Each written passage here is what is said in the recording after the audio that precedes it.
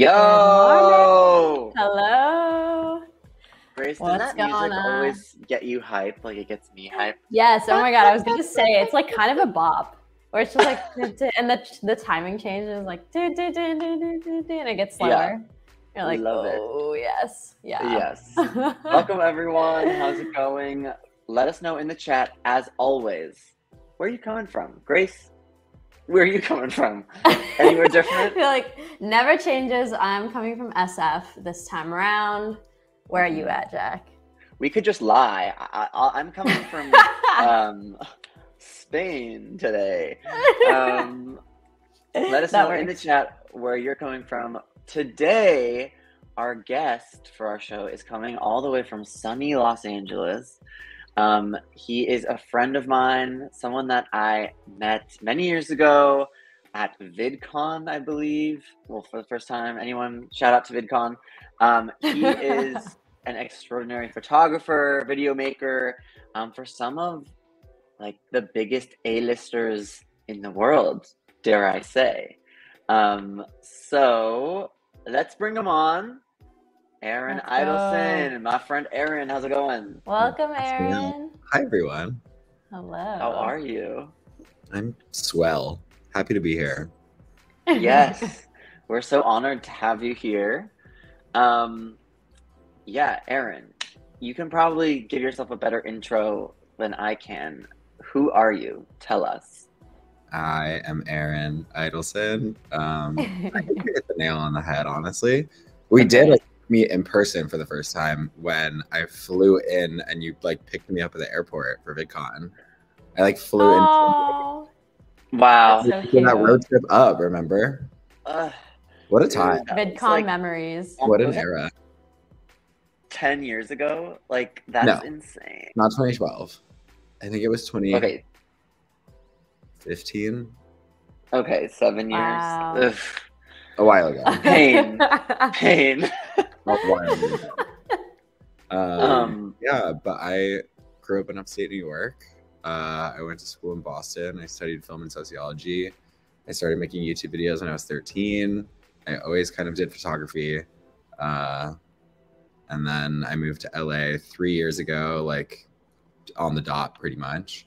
Was working in TV for like 2.5 years. Hated that towards the end. Got to a point where that was like, this is not for me. And then I quit my job in October of last year. Wait, I remember we saw each other in LA because you were working with my friend Gus. Anyway. Yes. Yes. Oh, nice. Okay. Yeah, and I definitely bumped into you too. Like I remember seeing you at like Flaming Saddles once before Flaming Saddles did the dance. It's coming back though. I don't know if you heard. I haven't heard, but there I am. So now you're photographying. Yes. Now I'm doing media production.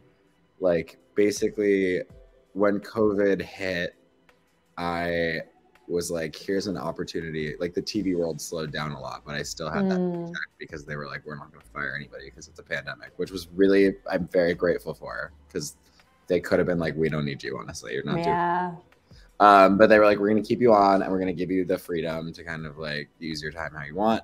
So I used that time to like really, really try to work on my freelance stuff. And I like got a lot of amazing opportunities and was able to do both at the same time. And then after like 9 months, I was like, okay, I'm sick of this. I'm giving up opportunities now to do this job that I don't really love. And I don't really feel like I'm like growing in at all. Time to like make the leap. So I quit my job in October and it's just been honestly the craziest year since then. Wow. Yeah, that's amazing. I didn't realize it's just been like, so you've been full-time freelancing for only a year, basically. Yes. Wow. Like not oh my gosh. It's really 0 to 100. It's crazy. It is so crazy. Looking at these photos, like okay, well we have to dive in about like how you even got here. Because I feel like these are many people's like dreams would be to, you know, create content for such high profile people. How did you like even begin to put yourself in front of, like, get these opportunities and put yourself in front of like iconic like stars? Yeah. So when I moved out here, I was working at Jimmy Kimmel, which was like not a very glamorous job, but it like sounded like on paper it like sounds amazing. But in reality, like wasn't that. It just wasn't for me. But I am very grateful for it. Really like allowed me to learn how to interact with talent like this, because I was like constantly around, you know, people in the industry, and I always saw how they worked. And I eventually, like my second year there, I was coordinating the green room, so I was like doing all the talent stuff and like doing talent relations, which was good. So I feel like that like kind of taught me how to work around like Hollywood talent and stuff. And then I mean the ironically, like the work I feel like has always been there from the YouTube videos. Like I've always like tried to become a better photographer and videographer. I've always like loved doing that. That's like been the passion. So I kind of knew that eventually that was more what I wanted to do. Like I wanted to do media for talent. So while I was at Kimmel, I was like, at least while I'm not doing what I love here, like it's something that I knew like I could take the skill set and turn it into, you know, doing media for talent later, if that makes sense. Like it was two worlds that I was like, I'm gonna bring these together when I leave. So when people found out that I worked there, it was like, it was good to have on my resume, because they're like, you know how to act around people, basically. It was a good, like, yeah, I think it gave people like a little bit of comfort. So the first client of like this caliber that I had, ironically, was Halsey, because she launched her makeup line last January, I think. And a girl I went to college with who was working on the makeup line, and they needed someone to make TikToks. So they hit me up and they were like, you know how to make TikTok, right? And I was like, actually, no, I don't. I learned tonight how to make TikToks. So that was how it all started. That is so wild. Yeah. Wow. Yeah, I mean, those are huge, like, things just falling in your lap. I guess it's all about just connections then, because, you know, you knew someone working with Halsey. Yeah, but then I know you got also then like signed to an agency, didn't you, as well, to help you find clients? I assume that's what they help you do. Is that right? Kind of. In theory, they do that, but honestly, what they do more for me, like with all the work I've gotten, it's been through connections, whether it be like through a girl I went to school with, or like once you're on one job, you do well. It's just kind of like, I feel like it moves from one thing to the next. Like you'll meet one person and then they'll need someone to do something that you're doing. So they'll be like, oh my God, come do this. And so that UTA has gotten me a few jobs, but typically what they do for me more is like offer me protections. Like Jack, I think you had a manager at one point for YouTube, probably, or like you had your manager for like your podcasting. Yeah. So it's like they would kind of like fund your deals and like vet opportunities and stuff for you and like offer protections. And then if there was something that pissed you off, like they would write the email so that you didn't have to do that. So it's like they're kind of like the middleman for that, which I appreciate. And then they also have like a legal department, so they look at contracts, they like negotiate rates for me. But I feel like I'm kind of a unique case because I'm signed to their digital department. So typically what they do is like brand deals for influencers, which I'm not really getting brand deals. So it's like a little bit different for them, but like ironically, I also got that because of who I went to college with, because the head of used to go to Tufts. Okay. So I'm curious when you talk about like working with higher profile people and how that's like a skill set. What does that entail in your experience? I feel like it's the most valuable thing you can learn with working with people of like, higher like celebrity status. Yeah, it's like when to talk to people and when to like not talk to people, because I feel like a lot of, like if you give your opinion too early or like things like it's knowing when they want you to speak and knowing when to just kind of like be there and Chill. be ready to do your job. Yeah. Yeah. And it's just like coming with ideas and you know, really organizing your brain before you, like when I started working with Halsey, it was like I would come with a sheet of like 30 ideas because I was like, I don't know which ones you're gonna like, but I have a ton and be prepared. Yeah. And are you like directing them as part of the shoot? Because I think some people think of a photographer or someone who's in media as just like they show up, take the photo, okay, done, like edit it a little, give it to them. But you're probably like, you know, making like the whole thing happen, right? Yeah, it depends on the job, but for a lot of what I do, it's a lot of like producing the photos, taking the photos, directing them in them. When it's TikTok stuff, it's a lot of directing. A lot of the time I also edit it all myself, so it is kind of the full YouTube skill set coming into play. Yeah, awesome. It all adds up, doesn't it? All the paths. Yeah. You've shot so many different events. Like, are these events coming to you and telling you to shoot just in general, or like how are you getting these opportunities? Yes. Guys, yeah, it's like people I know will be like, oh my God, I need an event photographer. And again, it's like, I feel like once I did one job, people just, you talk to people there, and as long as you do a job at it, it's like, they always will need, like people will always need someone to do something for them. So when you come to mind, it's just like that is really valuable. So like I shot one thing for someone, and then it's like, I was just kind of their go-to person for a few years until or not a few years, I guess, a few months until I got to a point where I was like, I can't really do this anymore. I'm too busy. Wow. Yeah, you get to start saying no.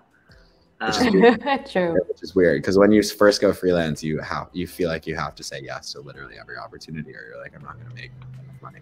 Right. And then eventually you get to a point where you're like, I'm really overwhelmed. I need to start saying no to things. Yeah. I'm interested. So obviously we've been talking a little bit about our past, I suppose. I'm curious about your feelings towards making content like for yourself versus making it for other people. What that feels like, what you prefer, how did that happen, etc. Yeah. I mean, I used to love making content for myself. I loved making YouTube videos. It was really fun. I loved going out and taking photos and for Instagram and stuff. Like, it was great. And then I feel like once I started working at Kimmel, it like kind of put me in my head of, because they like didn't love that I was making content for myself because interesting. Yeah. I mean, it is kind of in a way like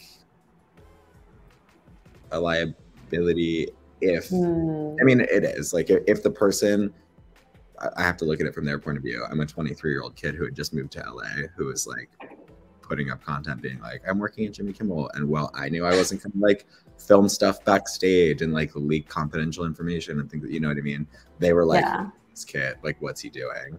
But like, I obviously was like, I swear I'm professional. I'm not gonna break my NDA, but except for right now. Yeah, but then like once that happened, it just kind of like put me out in my head, and it also made me realize, I mean, working with and like jumping back to your question about like the skill set of working with like celebrities, it's like everyone always wants things from them. Like they have very few people in their lives that are just there to like work with them and like be there for them. And especially when I started working with like Halsey and like bigger talent more personally, I was always terrified that like if I made my own content, they would look at it and be like, you were just here trying to use my name to like make yourself famous. So it kind of put me in like this weird headset of like, how do I walk this line? Do I even want to try to walk? What's the value of me even making my own content at this point? Like, do I really need to do it? And I'm kind of back to a point where like I kind of want to, but also like that I feel like I like moved into other ways of doing it. Like I had my podcast for a year, which was good and fun and like not really focused on me. It was kind of more like this type of format where I brought people on and we like interviewed them, which was nice. It was like a great quarantine activity. Everyone got a podcast. Podcast year when we had so much time. Yeah, but now I just like making it for other people. I like the like financial stability. I like not looking at my face all the time. You know what I mean? Yeah, I do. So know do you what still mean. ever like? I think did you ever when you were younger? Did you want to like kind of be a full-time creator for like a channel, like having your own channel? Yes, 100%. Okay. I like all I wanted when I was like 17 was to blow up on YouTube, but now I'm like really very grateful that that didn't happen. Me So that's like too. not a dream you have anymore. Absolutely not. And I'm sure Jack feels similarly, like looking at how much the scape has changed from when we were younger and like who was the cream of the crop and where they are now. It's like it's volatile. It's like scary and really sad. Not to be like shady. I don't No. I hope that didn't come off as shady, but like no. I think it's true. Yeah. I think it's. I said this a million times before, but I will say it again. How I feel, which is that like I think online creating content online, if you aren't the product itself, I think it can be successful, right? Like if you're promoting something else that you're selling, a business, a show that you work on with other people, blah blah blah, that has like a concept. But if it's like your personality itself, that's the product that's available to be judged, and that's what's making you successful or not. It's really like it overtakes you. It's overwhelming, and changes the way you like view yourself and your content. So totally, I think that's true. Put so much like people enjoying it, and then when people kind of move on, it like really screws with your self-worth and stuff. I feel like absolutely. Yeah, I'm interested though. So obviously you're still like, for you, like I'm saying, like it's probably more sustainable for you now because you are now not the product in terms of like personality, like your skill set is, you know, your photography. I'm interested though, you must know a lot about like Instagram and social media platforms. I'm sure you've seen that Instagram is trying to possibly move away from photo content towards more video content. Do you think that there's like a place for photography on socials anymore, or do you think that's like dwindling? And what will happen to the photo medium? Photos will always be there because at the end of the day, like the simplest fact is it's like video is so much more work and people don't want to do that. Like it's the same reason that people can't actually successfully become like anybody can become a YouTuber, but like not anybody can become a YouTuber because people can't put the work in to do it. Also, like I just find it funny that it's like Instagram is trying to promote video so badly, but anytime I put a video or a reel, it does absolutely terribly. And my interesting always still perform better, like without fail. My videos do not do well. Ever. That's so interesting. Which is like weird because they're like, do video, and anytime I post one, it's like it doesn't perform. Interesting. I mean, I think people maybe people know you for photos, so it's like they look out for that. I'm sure there's like a niche of a bunch of, you know, photographers that's the case, right? Yeah, I don't know. I just feel like when I put up reels and stuff, people don't really see them. I don't think it really pushed out, or maybe people just don't interact with reels. I have no idea. Right. I also don't make like typical reels that I feel like a lot of people make though. Like a lot of the ones I see doing really well are like of your fate, you know, like some it's like TikTok-y type content. Which Right. Yeah, I mean, do you think that like more of your clients will be like asking for more video content going forward, or do you think photos are like what people want right now? Like when you're on tour with Lil Nas X, like are you also taking video content for him to post, or? Kind of. He's an interesting case because like when I do hired quality video, he's like, Even a lot of the time with like higher quality photo, like he's like, let's just take some on my iPhone, and I'm like, okay. Oh. I feel like he's very and he's like embraced the whole TikTok like low quality, just like spur of the moment thing, and he's done that so well. So I think it's almost part of it, like, you know, like the mindset of just like, why does it need to be all fancy and like people don't necessarily like it. I mean, he also is literally like a 23-year-old who's like deep True. on TikTok and deep on Twitter. Twitter. Not Yeah. like Gen Z like mindset of like photos don't need to be like crazy perfect, you know? Right. Yeah. Like, the, like blurry aesthetic of like I didn't try it. I like love it. I think it's hysterical. Yeah. It's interesting that like, yeah, at a certain point now that we're saying this, I'm like, is it actually sometimes like cringe when celebrities have like something that's so high quality because you like don't see themselves in it? Like, is it kind of like, as they say, is it chuggy? Like, not, I don't know. I don't know. I mean, yeah. Whatever. I think if it doesn't fit with their vibe or like how they normally conduct themselves, that's when it's like, why are you doing this? You know?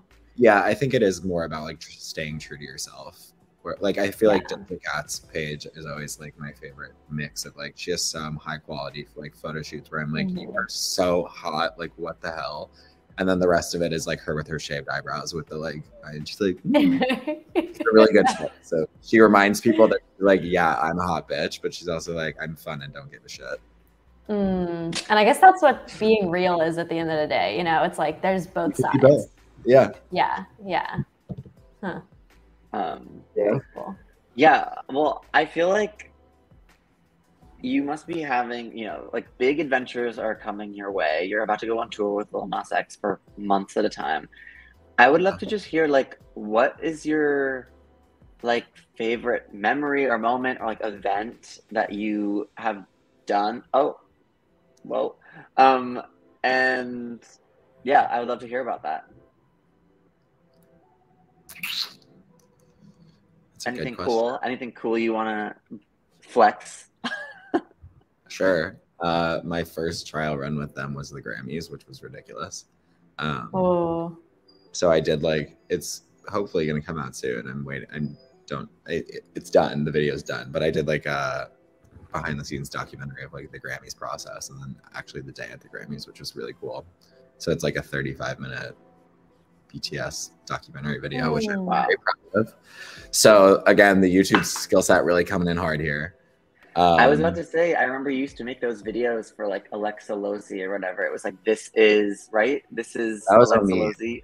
But basically, it's okay. That's embarrassing. I'm sorry. He actually texted me, which is funny that you said that. Yeah. But yeah, I mean, that was a good one. I did the Met Gala with Halsey last year, which was really cool. And then we ended up not doing the Met Gala, which was very wild. Like, wait, what does that mean? Like we were in New York to do the Met Gala and I was going to do content. And then there were issues with the outfit and we were like, oh, no, this isn't going to work. So instead we went and shot content all around New York and then we went to dinner. That's I was like, honestly, skipped out on the Met Gala. Sorry? She completely skipped out on the Met Gala. That's iconic. Yeah. She was supposed to go, but it didn't work out. And it was like, but it was like also, I was like, thank God, because like it was that second year of the like same theme. And it was just like not I felt like it was hard to win that theme. You know, I felt like all the critics were like, rah, rah, rah, rah, so. So do you pay attention to like what critics say about personally, you know, like at the end of the day, if you liked what you wore and you felt good in it, I think that's a lot more important than like what anybody says about you online. It's like truly about them feeling themselves. Yeah, and just like empowering them to like just be themselves. Yeah. Cool. And it's like you can tell when someone feels good in what they're wearing and when they walk out and they're like, I hate this. Like it's the energy is really different. Yeah, I don't know if you want to speak about this. You can definitely not. Oh my God, my light. I think I'm having brownouts here in New York where like the power is low-key going off because everyone's using the AC. Yeah, but not to worry. Yeah, I'm interested in, I don't know if you want to talk about this, but like, you don't have to give specifics, obviously, but in like what to charge as a freelance creator, I feel like is always like, yeah, that's really hard. Ambiguous. Yeah. Like, how do you determine what a good There are a lot of is? jobs. There are a lot of jobs I've had where I've set a really high number and people just don't even blink at it. And I'm like, okay, tight. Like, really? Wow. Like there are certain jobs, especially when you get to the point when you're really busy, people will ask you to do things and you won't want to do it because you're so busy. So you say an astronomical number, and sometimes brands are just like, okay. But I also like, I always have to remind myself when I'm charging brands that like they are paying TikTokers like $50,000 for like one video. And I'm like, I'm doing so much more work for you than that. And it's like, I think it's a better investment for them. I'm also like, obviously not going to charge them $50,000 for any, like that's insane. So I always nowadays try to keep that perspective of like, this number may seem high, but like think about what else they're spending money on and like what they get out of that return. But at the end of the day, it's more just about charging a number that you feel good about. Like if you're doing the work and you're like, I'm dying, I hate this, I need to be charged more for it to be worth it, then charge them more. Do you think of it more as like a per hour thing, or is it easier to do like per project? It depends on what it is, for sure. If it's like a bigger project, I typically prefer to do like a project fee. But with like photography and stuff, if people need me to cover events, I usually do like an hourly rate or a day rate. But again, it's like you just kind of dive into it, and the more you do it, the more you'll figure out like what's fair, what you think your time is worth, like what you're spending on equipment, things like that. So it's just like you will learn it by doing it. That makes sense. If you had to give some closing advice to someone who wanted to be like a professional photographer, what would you tell them? How would they make it happen? Just be ready to work your ass off. Get your stuff done really fast. Like the faster you turn things around, the more impressed people will be. I'm getting to a point too where it's like I'm obviously juggling too much, and it's like the being late on deadlines gives me a lot of anxiety because I know like, it's not a good thing to do with clients. Yeah, and then also just like be really nice and be really pleasant, because at the end of the day, people will always want to work with you again if they like you. Like everything in this industry is like personal, even though it's like not like, don't take things personally, but like it's all based on like personal interaction. So like if you are on set and you're pleasant and you like help move things along and like people like being around you, like you'll always get more opportunities. Versus when you come in and you're a dick and you have an ego, like they'll be like, okay, this was good, your work's fine, see you never. When people like you, they want you to succeed, I feel like, and they like recommend you for things, and it's like opening. So just be nice and love what you do. Simple as that. Simple as that. All right. Well, Aaron, thanks so much for popping on. All of Aaron's links will be in the description below, so you guys can go check out his work. He's obviously very talented, and if you want to keep up with all of Lil Nas's pictures, then they're all from Aaron, every single one of them. Most of them. Love it. Thank you for me. Of course. You're always welcome here. If you ever need to rant on tour, you can always come back and hit me up. We're here every week, every Friday, 10 a.m. Pacific Standard Time. Come on back. Say hey. And we'll see you guys in the next one. Later, guys. Bye.